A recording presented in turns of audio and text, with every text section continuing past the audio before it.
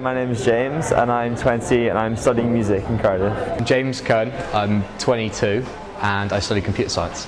So I'm Luke and I'm 20 and I'm studying English literature.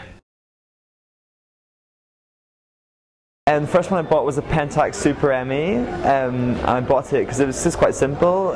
All it had was the aperture, the shutter, and it was just very simple. There was no fanciness about it. The first camera I bought was a Canon AE-1P, which I still have and I still love using.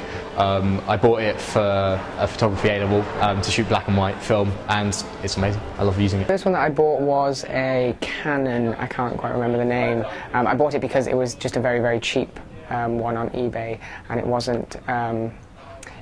didn't have any automatic settings, so it seemed like it was okay to use. And I'd never used film before, so, well, not properly anyway, you know, used the old Nan's camera, but not the proper SLR camera, and it just seemed like a fairly easy one, and it worked out to be good, although quite heavy, but yeah.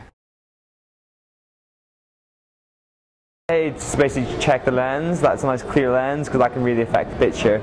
And I would say if you don't know much about photography, just get something very simple, which you can just change the aperture and the shutter.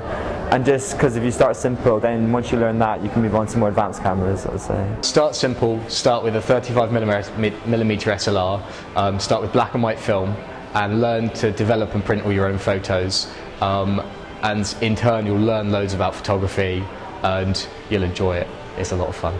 The camera that they tell people to buy is the K1000, the Pentax, and there's lots of cameras that are very, very similar to that one, and that's mainly because it's got a lot of, well, every setting on it is completely manual, so you know, you need to change everything and notice what you're doing, and it really teaches you how to adjust exposure and how to, you know, manipulate your images. The first thing you can kind of really do is when you get your film back, you can go, oh, I see what I did with that one, and you know, you're making a mental note all the time.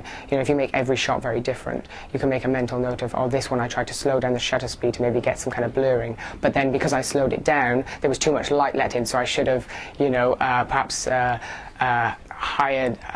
the f-stop higher so as you let less light in. So yeah, those kind of things, and it's only really with a manual camera that you'll be able to do that, because if something's auto, then you know, you don't really know what's happening, and you're kind of just, it's like with a point and shoot, you're just clicking and getting a good picture, but you never really understand what's happening.